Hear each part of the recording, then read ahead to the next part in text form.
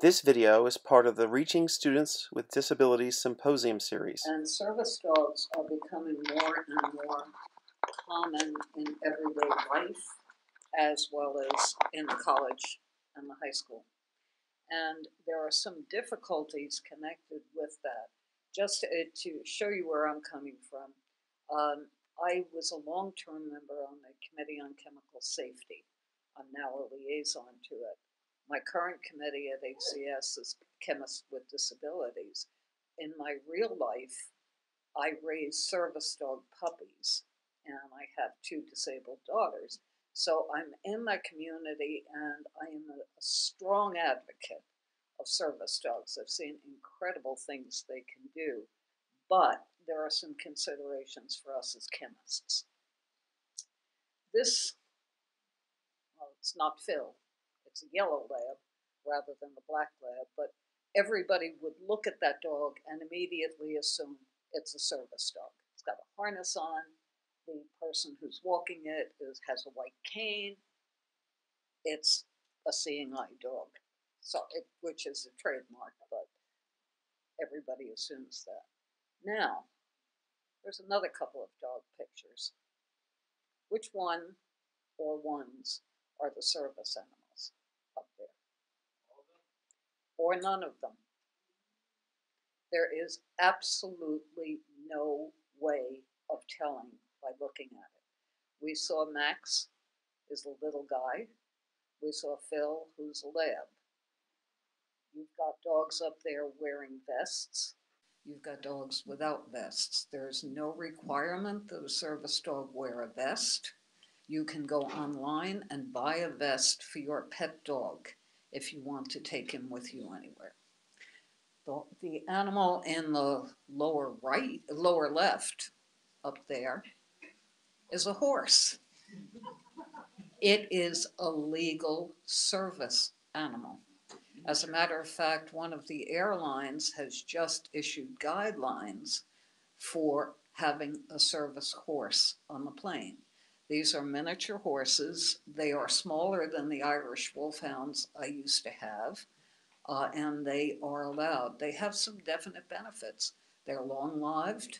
They're prey rather than predators, so they're aware of their surroundings. And if you have someone with a balance issue, I've got a horse right here that's better for that than a dog is. But they're the only legal service animals, or dogs and horses. According to the ADA, a service dog, and we haven't seen horses in the lab, so I'm going to limit it to dogs, but a service dog must be individually trained to perform a task specifically related to the partner's disability. It may be physical, intellectual, psychiatric, or sensory disability.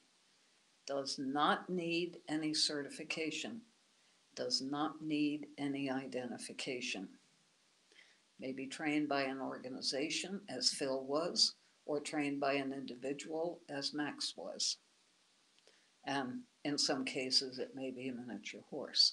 So, where the complications come in. Emotional support animals. They can be anything.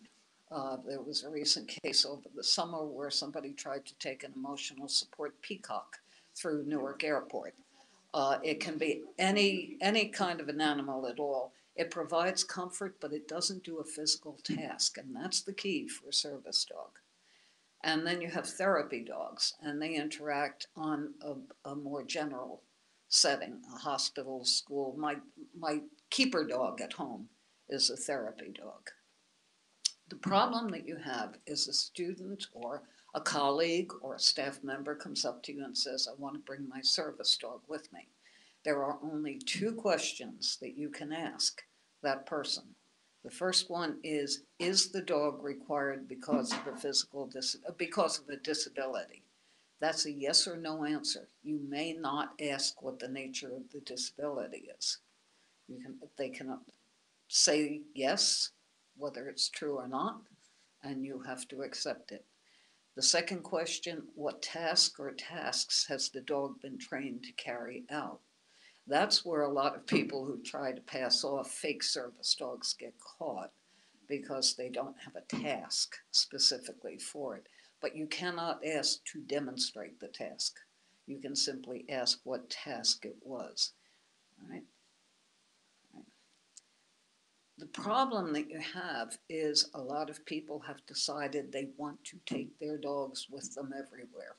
You have celebrities on television boasting that, well, I've got this dog and I want to take it with me when I travel, and so I will call it a service dog. I had somebody come up to me when I was raising a puppy and said, well, that's a neat idea. How do I get my dog certified as a service dog? Well, I'm thinking, okay, maybe the person has a hidden disability that I don't see. So I said, well, you know, do you have a disability that your dog will help? Oh, no, just I fly back and forth to California a lot. Okay. I kept it clean on my response, but I was tempted. So according to the ADA, a service dog is allowed to accompany its partner into any public area, and that's any area where members of the public are allowed. That's our classrooms, that's our schools, that's even our laboratories, right? And reasonable accommodations have to be made to allow the service dog access. So you can restrict the service dog in general if it will cause a safety or health hazard. That's where laboratory sessions come in. If it's not under control, or if it's not housebroken. Right? So someone comes to you and says they want to bring a dog into your classroom or into your laboratory. What do you have to consider in there? What does the dog do that will be required during that laboratory? All right. The dogs I raise are for disabilities like a wheelchair, someone who has brain injury, someone who's autistic, a hearing loss. If you're in a wheelchair, you would want your dog to be able to pick up something off the floor and give it to you.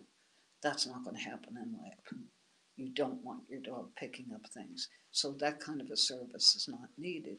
On the other hand, a dog who's a diabetic alert dog might have to be there 24/7 because they smell the partner's breath as an indication of a level, sugar level change. And so that person might need that dog during the lab. Right? What's the exposure of the dog to hazardous chemicals and procedures? We consider that for our students, but we have to consider it for the dog as well. And then the safety of others in the laboratory. That is not, I don't want to say that's first and foremost because it isn't. If a service dog came into this room and one of you had an allergy, the dog takes priority in this room. You would have to accommodate the dog, not vice versa. So we do consider the safety of others in the lab, but we have to work around that. Right? So here's a dog. This picture was published in Chem and Engineering News a couple of years ago of a safety dog in the lab, of a service dog in the lab. He's got booties on, he's got swim goggles on, and he's sitting on a mat. Right? And accompanying that is a picture of some students in the lab. Closed-toe shoes, aprons, goggles, right? Not quite the same level of safety for the dog. On the other hand, this is a service dog that's used for going into a hazardous situation. He's got a full Tygon bodysuit on, he's got booties on, he's got a hood and his own air inlet on it. All right, but this protection is not needed in general. This is a more practical approach. The dog has basically a lab coat on. It's not quite as covered as I would like to see, but it has some protection for its body. It's on a mat. It has booties on. It does not have goggles on because the partner and the instructor decided that in that situation, it was okay not to wear goggles. Right? But think of it. We're in a teaching lab. What are the hazards? Drippings, and we've all seen these in our labs, right? Drippings, spills, splash chemicals, broken glass on the floor from your lab or from the lab 2 weeks ago that wasn't cleaned up, heavier than air vapors, which of course you should be doing in the fume hood, but not necessarily. Solids that got brushed off a bench. Noises. You're in an instrument lab and an air compressor comes on. A hood comes on. Suddenly you've got a shocking noise. Moving equipment. Right? So you want to protect the dog. Where are you going to put it? Some possible locations are by the student's bench, all right, sitting next to the bench. You saw the picture on the flyer of my daughter actually in the wheelchair with a recessed space under the bench. A dog could fit under there. Some people put it against a wall. If there's a coat rack on the side of the lab, put it under a coat rack. Take a portable kennel and put it inside the lab or outside the lab. Put it in a non-lab room that's adjacent, right? Right. You're going to have to figure out the best way to do it. And so what do you want to consider? What service is the dog providing? Again, he's not going to pick up things off the floor. He's not going to hand things. He's not going to carry things in the lab, no matter what it is. But a hearing impaired student, it could be a warning that something is going on. Visually impaired student may have some needs that would require the dog. Someone with seizure disorder, diabetes might need that dog.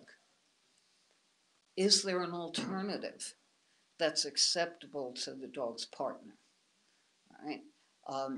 Deanna said she doesn't bring her dog into the lab. She has alternatives for it. And so you want to work that through and talk to the student and think about your situation. Right? How does the dog interact and alert the partner?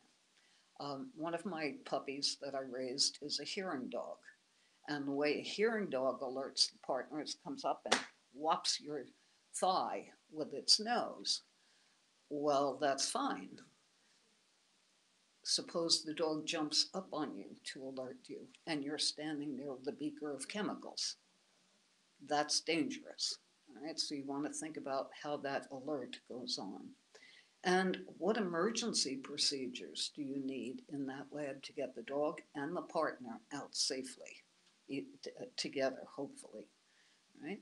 Further considerations, what areas of the lab are safe or potentially hazardous?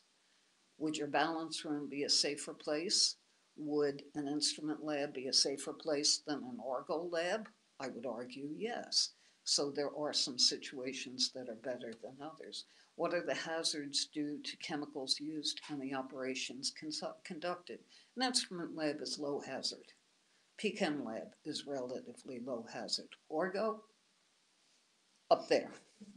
I would argue, I'm a physical chemist, I would argue that organic chemicals either stink, give you cancer, or both, but, all right. What equipment protection is appropriate for that dog? Do you want his body covered? Because think of it, dog is on the floor. That dog's whole body is exposed to something that's spilled, not just his feet.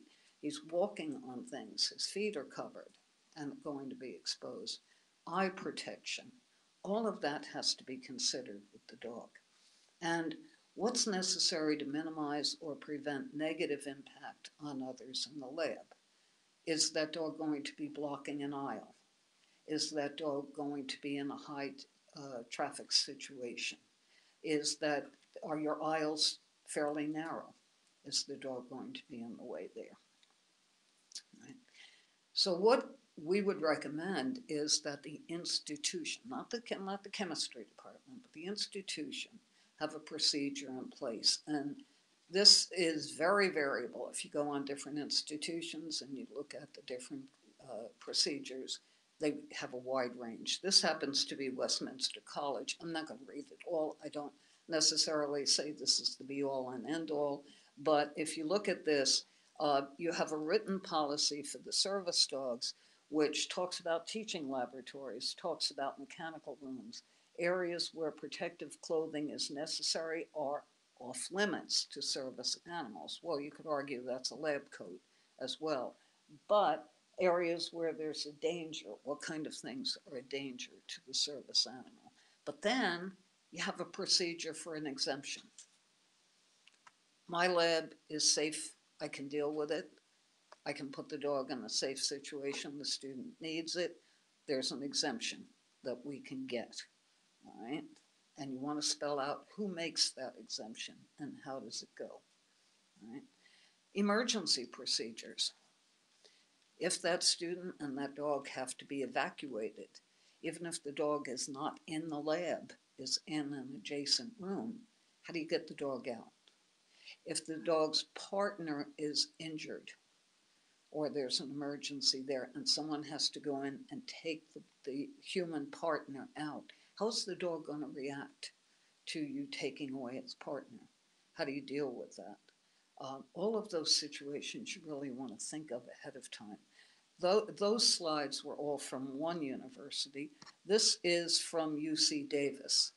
Much shorter policy, pretty much incorporating the first part, no emergency procedures or anything of that type, but basically saying that the determination requires an individualized assessment of the nature, duration, and severity of the risk, the probability that an injury will occur, and whether reasonable modifications will mitigate it. So again, it's leaving it subjectively up to you. Right? So what do you want to do? How are you going to deal with it? Sit down and talk. That talk should be between the dog's partner, the human partner in the chain. It should incorporate the laboratory supervisor, the instructor in the lab, the department chair as well, probably if you're in that kind of a situation, because it's something that's going to impact all of them, and any institutional representatives that deal with student services. They know the law. You know your lab, and you know your situations. And so you have to come to a meeting of the minds on it. I definitely would not support a policy that says no dogs allowed in the lab. There are valid and good reasons for it. I could give you so many examples of how service dogs have positively impacted someone's life and ability to work. You don't want to say you can't take it in. You don't want to say, yes, the law says you can, because it may not be safe for the human partner, for the dog, and for the other people in the lab. And nobody who has a service dog wants to endanger their dog. They want the best situation for them. One thing I should mention here, I'm just about finished on it, but a special category comes in, like in my situation. I raised the service dog puppies. Most organizations that raise service dogs, they may breed the dogs, they may have someone else breed them, they might buy them as puppies, most breed their own. But you can't make an 8-week-old puppy a service dog, no matter how sweet it is. The dog has to be older, it has to be mature, it has to have some basic training. And that's the job usually of volunteer puppy raisers. And that's what I do. Marta knows, she's seen most of my puppies now, and most of my colleagues here in New York have seen them. We get a puppy at the age of 2 months and we raise it for about 1.5 years. And we do the basic training. And then it gets disability training after that. Now those puppies in training, depending on the state that you are in, have special rights. In New York State, a puppy in training for a service dog has the full rights of a service dog. So you would have to go through these discussions with that. In my state of New Jersey, they don't. And so we would do it by consensus. I have, at my college, we have 4 pairs of students who are raising puppies, and they bring them to class with permission of the instructor. My rule is you don't bring that puppy anywhere near a lab. I don't even walk my puppy through the lab, even if it hasn't been in service, because I don't know what's on the floor. I'm not going to expose it. I don't have to. But service puppies in training, you want to be able to look at and see what the law is, as well as what common sense says. To reiterate, there is no documentation for a service dog required. All that is required is somebody says, I have the answer to those two questions. And that has opened the floodgates to people who, I have a therapy dog, that's the same as a service dog. I have an emotional support animal, that's the same as a service dog. They aren't. But the reality is that if someone comes up and says, this is my service dog, and even if they can't answer the two questions, if they're asked, but more importantly, if they don't know the answers and you say, I'm sorry, it's not a service dog, you cannot bring it into my classroom, my restaurant, my store, my bus, whatever it might happen to be, you're going to find yourself plastered all over the nightly news and the YouTube that you've denied access to a service dog. Nobody stops to ask if it's a real service dog. So that's a real issue. And most of the organizations are trying to get some verification, some certification that dogs are, but there is nothing now. So I would just like to thank all the people who have helped out on here. Canine Companions for Independence, you may have picked up a flyer. If you haven't, do. We are the oldest and the largest service dog provider in the country. We provide $40,000 value dogs to individuals with disabilities absolutely free. And if anybody wants to raise a puppy, see me. We would also love to get more. As I say, the Committee on Chemical Safety, Chemists with Disabilities, and then peer reviewers for several articles I've written. And that's one of my last graduates. That's Gracie, enthusiastically greeting her brand new partner the day she graduated. So the service dogs in the lab, that's the flyer that you've got in your materials for the symposium series. The other is an article that's in Journal of Chemical Education, Chemical Health and Safety. So, all right, I think we probably have time for one or two questions. That's about it. Yeah. Hang on. I can project. Well, that's all right. They need it for the streaming. So I have a twofold question because you seem to be absolutely very well versed with this. My first question is one of the things you actually mentioned about who takes priority if there is conflict. What is your advice on handling a situation where there's no other alternative, for example, for a student who has an allergy and because of their schedule, they cannot take another section? Because that's one thing you could do. It happens, them in another right? Section. Yeah. How would you handle that situation? I would send it to Disability Services, to be perfectly honest. It's a tough one. Yeah. You'd have to sit down and negotiate.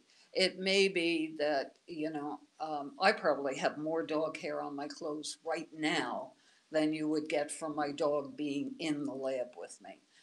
So if I'm up here and you're in that back corner of the room, that may be perfectly okay. And you'd have to work it out individually, but it is a hard one. People say, but I'm paying tuition, I should have the right to get in here, and the partner is saying, my dog is effectively the same as my wheelchair, as my white cane, as my crutches. It's a tool. It is something I need. So. And what advice can you give people in situations where their institution doesn't have a policy, their department doesn't have a policy, and their disability services has no idea how to handle the situation? And here it is, maybe 2 or 3 days before classes start, and you get contact. By the way, you have a student that's going to have a service animal in your lap. We had that situation at my university. I've been raising puppies now for 10 years and saying to my university, we need a policy, guys, because these are coming in. This past spring, we had a student who brought a dog into the residence hall and said, this is a service dog. And we didn't have a written policy.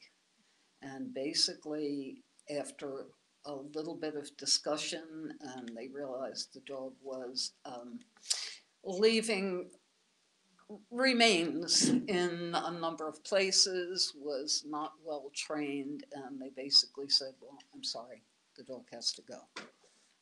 But it's hard. So my college has finally gotten a policy. It's not as strong as I would like, not as complete, but Are there any resources, either for ACS or otherwise, to develop policies? there are policies you could, not general ones, you'd have to go on to different schools and look at policies or look at some of the publications. Okay, I can take one more question because Brian just stuck his head out as if to say we're finished. Ashley? Can you pass that up here? Go all night, Pat. No, I don't want to go on all night, Brian. They want to go home. So you'd mentioned the problem of how you look like a horrible person if you deny a dog that's clearly not a service Mhm. dog. What are your suggestions if that occasion happens? What do you do? If you don't think it's a service dog, I would ask the two questions because people will lie on the first one. You know, I mean, is that dog required? Oh, yeah, I absolutely, it's required. What task does it do? That's where you get them primarily. And if that happens, then you can go to your academic administrator or worst case scenario, go to security and say that dog is not appropriate in here. There have been too many cases where fake service dogs have been aggressive, have actually bitten or frightened people and real service dogs, and it's an unsafe situation. There's got to be a way that they come out and give us some certification, but not yet. All right. I think most of the speakers are still here and would be happy to talk to you if you have any specific questions. We do have questionnaires out there, evaluations for the program, and we'd love to have you fill them out. If there's anything that Committee on Chemistry with Chemists with Disabilities can help. Oh, I should mention one thing because I think it's important for us. Chemists with Disabilities has a travel program that will support a student to go to each of the national meetings, a student with disabilities of any type, and they will pay for that student to go to a national meeting. So if you're interested in that, go on the ACS website, you'll get it. But thank you all for giving up a day. I mean, the attendance has been wonderful, the response has been wonderful, and I think the speakers have been absolutely incredible. I know I've learned an awful lot. So thank you to all of you.